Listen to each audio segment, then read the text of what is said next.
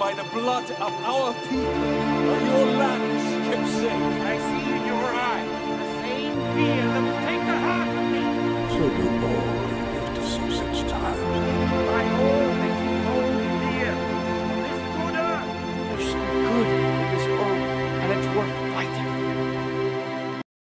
Welcome back, everyone, and as the title suggests, we should thank Rings of Power for fixing one of the biggest Jackson's Lord of the Rings flaws. I think this title is way too harsh. So, the thing about the flaw that they're talking about is one that we've brought up multiple times, and that is we don't get enough dwarf personality or society in the original trilogy. We get Gimli, and I love Gimli, but he is more often than not simply the comic relief once Merry and Pippin break from the company. So, well, and it's true because we get human stuff. Yep. We get hobbit stuff. Yep. We get elf stuff. We get both 2 elf societies and 2 human societies and 0 dwarf societies. Yeah, so we do miss a lot. So we were finally getting to see dwarfs. Yeah. And so, we do see, like, Gimli does have moments like that, and I think this is why I don't consider this a flaw. Gimli does have moments where we do get to see dwarven culture in how he reacts to certain situations. So, post-battle, going for the meat and mead, during Helm's Deep battle, going and blowing a war horn, that kind of stuff. We get moments, but it's not. It's hard to piece it together unless you've watched it enough times, like we have. And so I think to us, we kind of understand Gimli to a much deeper extent than his simple comic one-liners.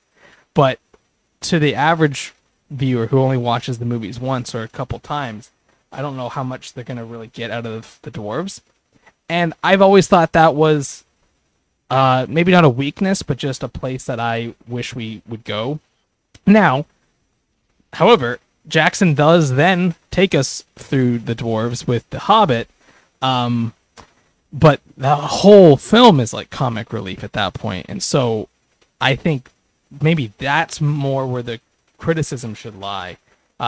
Not with the original trilogy, but just in the handling of the dwarves in The Hobbit, because I think we actually get more out of Gimli in terms of a true dwarf like society and understanding than we do from some of the dwarves in The Hobbit. And this is a whole company of dwarves with one hobbit.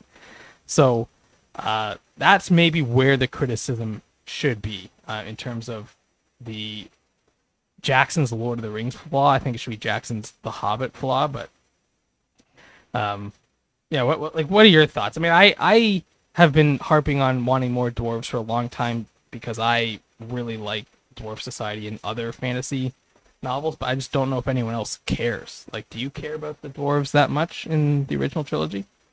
Yep. I mean, enough. Yeah. Well, I mean, I don't know how they would put it in, so I don't think it's a flaw. It's just not part of the story. Right. Like, that's why I'm not as big. I don't actually think it belongs in the original trilogy. But in terms of you could say this about we don't really see what happens in the east or the south. Yeah.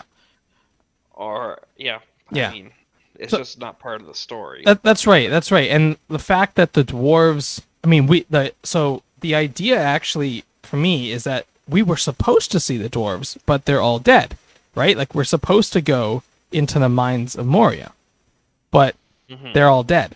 So it's not like we're just trying to leave out the dwarves, but it was a nice little trick from Tolkien there, where, like, we got excited we're going to see the dwarves, and then not only is it sad that we don't get to see the dwarves, it's also sad that they're dead, and then, oh no, now we have to fight. So I actually kind of like that fake out, and it works for me. I think the bigger criticism is in The Hobbit, and while I have come around on that movie being okay to watch, I do think that they really dropped the ball on showcasing dwarf society better. We have moments of it, but it's all comedy moments. like literally think of any time that the dwarves are like doing something like unique. It's played for laughs. It's not played for like this is a separate society. So that's my. But we don't really get like you just have like what I'm thinking of. You just have it at the beginning, like that you get to see the city of like what a dwarven city looks like. Yeah.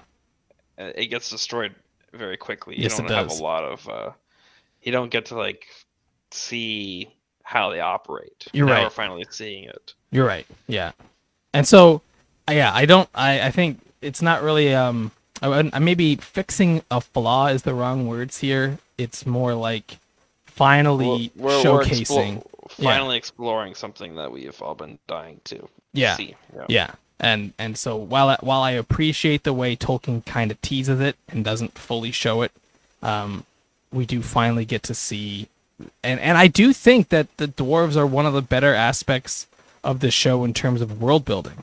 Obviously, they do have the issue with the Mithril in terms of not being more accurate to Tolkien's work. But aside from that, just the society seems to be more well-rounded and more it's well written in terms of like sticking true to what we come to know dwarf stereotypes to be in a way, versus like the Harfoots are just so weird that it's hard to appreciate that society. And then the humans in Numenor are pretty similar, so we don't really get.